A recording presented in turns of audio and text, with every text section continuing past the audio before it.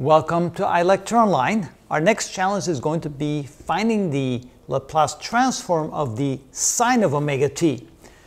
Here we're going to use a different method than we did in the previous video. We're going to remember that we can write the sine of omega t in terms of an exponential form like that. So when we replace the function f of t by the sine of omega t, we're now going to replace what omega t is equal to in its exponential form. So this can now be written as the integral of e to the minus st times the quantity e to the j omega t minus e to the minus j omega t, all divided by 2j times dt. And then you can see we can write this as two separate integrals.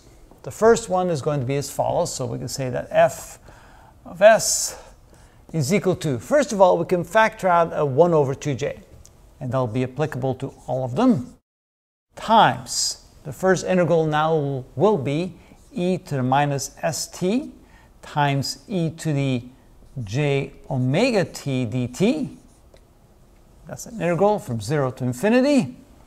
And then we can put the minus here, integral from 0 to infinity of e to the minus st e to the minus j omega t times dt.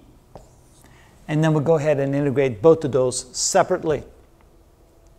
The first one, well, before we continue, let's write it in a more compact form.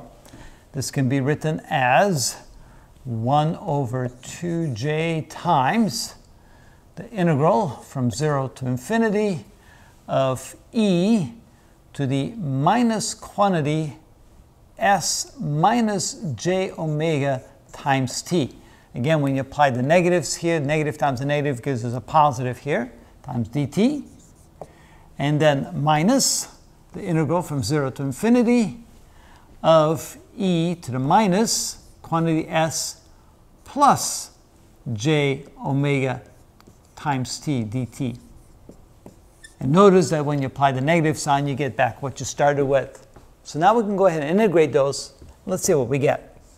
F of s is equal to 1 over 2j times. The first integral will be 1 or minus 1 over s minus j omega times e to the minus quantity s minus j omega times t evaluated from 0 to infinity. Minus times the minus becomes a plus, 1 over s plus j omega. And that would be times e to the minus s plus j omega times t evaluated from 0 to infinity. Wow. All right. So far, so good, I believe. Let's take a quick check here. So we have a minus, that becomes a minus times a minus is plus. Here we have s minus j omega, s plus j omega. I think we're good. So now what happens when we plug in the limits? We plug in an infinity, that goes to 0. We plug in 0, that goes to 1. So that will be 0 minus 1. And the same here, 0 minus 1. So this becomes f of s equals 1 over 2j times minus 1 over s minus j omega times, when we plug in the upper limit, we get e to the negative infinity, which is 0, minus e to the 0, which is 1. So we get 0 minus 1. And then here we get plus 1 over s plus j omega. And the same thing again, times 0 minus 1. Now we have to do some algebra. So simplifying this, we get the following. 1 over 2j times, this will be 1 over s minus j omega, and this will be minus 1 over s plus j omega. So now we have to combine those two fractions, which means we have to find the common denominator. So this can be written as 1 over 2j times. The numerator will get s plus j omega minus s minus j omega, all divided by the common denominator of s plus j omega times s minus j omega. So continue to simplify.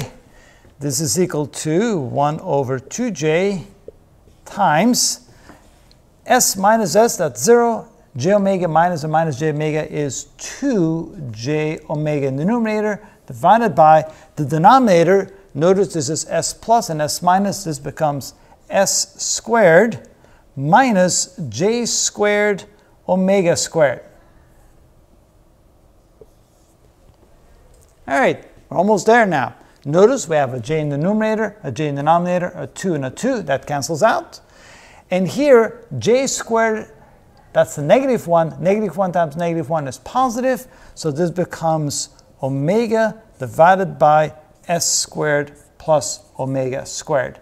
And this here would be the Laplace transform of our original equation, f of t equals the sine of omega t. When we take the Laplace transform in the complex frequency domain, we get omega divided by s squared plus omega squared. And that's how we do that in this different method.